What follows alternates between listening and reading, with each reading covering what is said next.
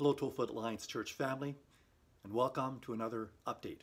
This Sunday marks the 5th week when we've had to adapt to the reality of schools being closed and gatherings being restricted. So I'm glad to hear that people are, for the most part, doing well. As the weeks continue, we'll continue to find ways to expand our connection options to help fulfill the needs that were addressed through some of the programs of our church. We want you to be aware of 2 events coming up. One is this coming week, and it's a coffee time for seniors. Online, of course, you have to provide your own coffee and snacks, and that's going to be at Tuesday at 2:30 p.m. We'll provide you the links for that via an email. During that time, mostly a social time, but I'll also provide a few updates from the Board of Elders. Related to that, we're also going to give some phone numbers. If there are people that aren't able to join by a Zoom video conference, they can phone in and join in that way. Second event is a concert of prayer that's going to be held by Zoom on Sunday, April 26th at 4 p.m. We plan for that to be about an hour long, and it's time when we're going to uphold our families, our community, international workers, our world in prayer. And again, the invitation for that will be sent out in the coming week. Parents, we want your feedback on what you're using for children's resources during this time. Are you using the lessons provided by our children's ministry leaders, or some of the online options, or both? If families continue to want those lessons, our children's leaders will continue to provide those.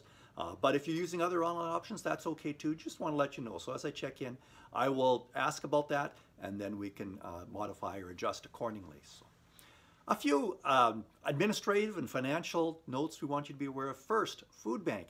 Our church very generously has given $2,300 in the past month for the food bank. So we thank you. It's when it's an unusual time when we couldn't collect in a usual way during Sundays. So thank you for giving in that way. A little bit about our church finances, the general fund. It's too early to tell to the degree to which the financial impact of this is going to be felt by church families. Giving to our general fund and to global events is a bit behind the same period last year, but we don't at this point have immediate concerns.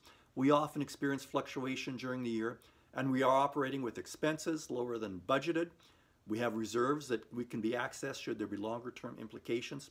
But the elders will be providing a more detailed financial picture in the coming weeks. But we do want to thank each one for your ongoing financial support for our local church and for our missions through the Global Advance Fund. Thank you for your donations, which allow the church to be the church and help us to connect people with one another, and most of all, connect people with Jesus. I noticed a number of you have accessed the e-transfer option. Thank you so much for doing that. And we can continue to encourage e-transfer option or mailing the best way, and we will provide some limited opportunities during the week should you need the building to drop off donations or to use the Interact machine. That will be Wednesdays and Thursday afternoons at 2:30.